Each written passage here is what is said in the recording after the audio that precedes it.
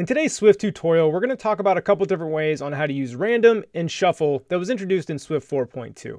So here in my playground, I just have an empty array called random numbers.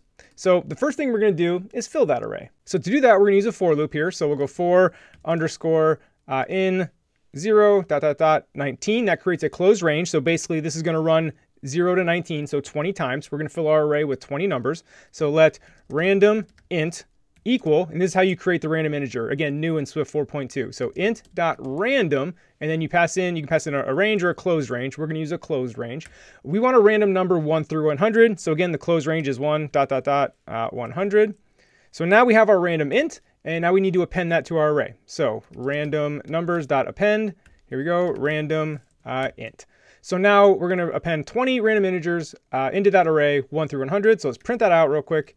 Random numbers, and see what we get in the console down here. So run it, and I'll make this a little bigger here. So you can see here's 20 integers, random 1 through 100 into an array. So that was just getting a random number, but we're going to talk about using it on bools, floats, how to get a random element from an array, and then we'll get into shuffle. So let's minimize this a little bit. So again, the random can be used. Let's do a bool real quick. So let is heads, like if you were flipping a coin, a random bool, you can just do equals bool.random. Pretty simple there. If we run it here in the console on the right, you'll see my random bool here was true. We'll run it again. Maybe we'll get a false. No, we don't. We got a true. But anyway, it's a random boolean. And again, you can do the same thing with floats and doubles. If you wanted to get like a random percentage, let random double equal, same thing, double dot random. And then again, you pass in a range. Now this range you can do 0 ... 1. So this is going to give you between 0 and 1. So 0% and 100%. And this will give you a decimal number. And this also illustrates the kind of accuracy of a double and a float. You can see the large amount of decimals I get. And if I just did a random float here, let random float equal float dot random. And again, 0 ... 1.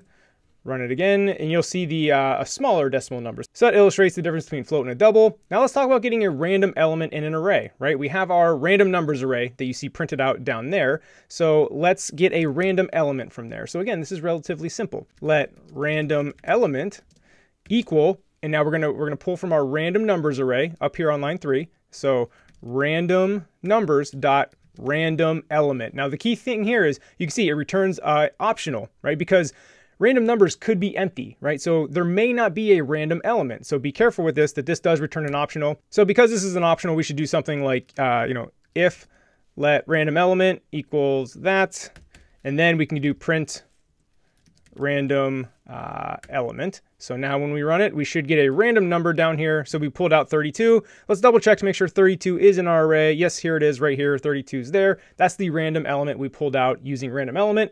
Big remember, it does pull out an optional. So if your array is empty, it's going to be nil. All right, let's move on to the shuffled here. So we have our random numbers here, and they're kind of scattered. So let's sort random numbers real quick. So random numbers dot sort. This is going to sort the collection in place. So we just sort the random numbers.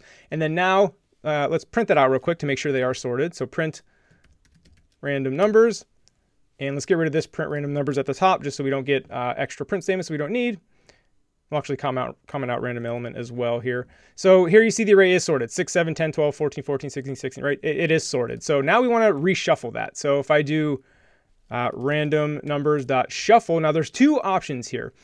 Shuffle, not shuffled, is going to shuffle the collection in place. So that's going to keep the same array, but just shuffle it in place. However, if you wanted to create a new object, so you have your sorted array and your shuffled array separately, that's when you would use shuffled and create a new variable and put that value into it. So right now we're just going to use the shuffle. So now if I print random numbers down here, you should see it shuffled again. So when we run it, you're going to see a sorted array, 21, 24, 26, 27. Yep, that's sorted. And then the second one we print out is back to being mixed up again. So that was a quick lesson showing you a couple different ways to use random and shuffle. If you enjoyed my teaching style, I started creating my own courses. You can go to seanallen.teachable.com to check those out.